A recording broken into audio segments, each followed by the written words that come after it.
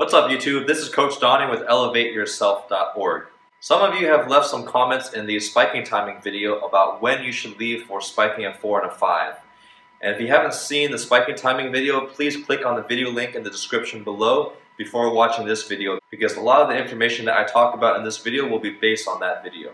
When you're spiking a high ball, also known as a 4 or a 5 set, you generally want to leave right when the setter touches the ball. And that's a good starting point to gauge how your timing should be.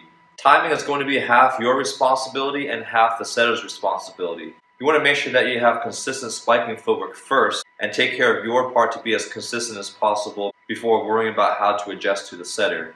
And if you want to learn how to develop proper spiking footwork, please click on the video link in the description below.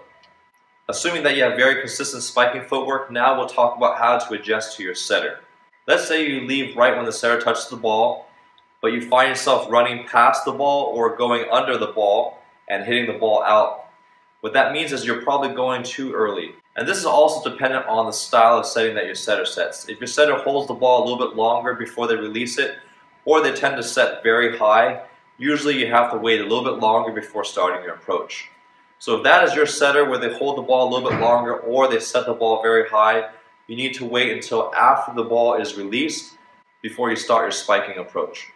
The second type of error that tends to happen when you're struggling with your spiking timing is if you spike into the net, contacting the ball at your wrist, or just simply unable to reach as high as you can and you end up swinging down here. What that means is that you're leaving too late. And this tends to happen when your setter tends to set very low in height or they have a very fast release on their set. So if you find yourself consistently hitting into the net or contacting the ball down here on your wrist or a low contact point, you probably want to start your approach a little bit earlier so you can contact the ball at the peak of your vertical.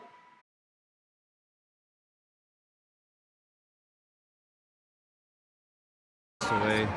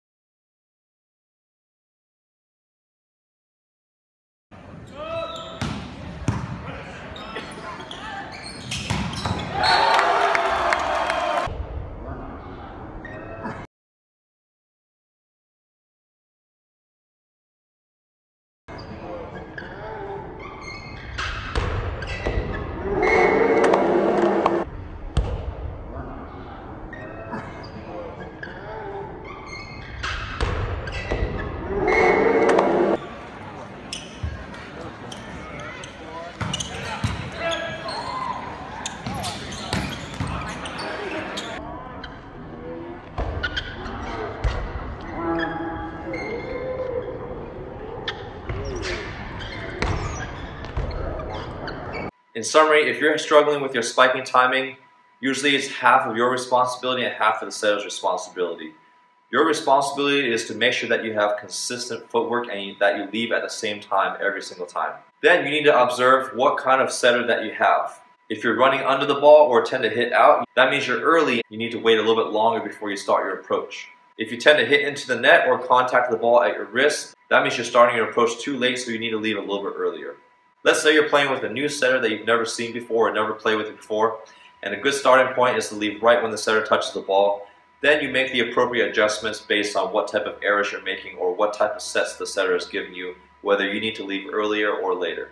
Thanks so much for watching this video. If you have any other suggestions regarding volleyball, athletic training, or fitness, please leave your suggestions in the comments below. Otherwise, I'll see you guys in the next video.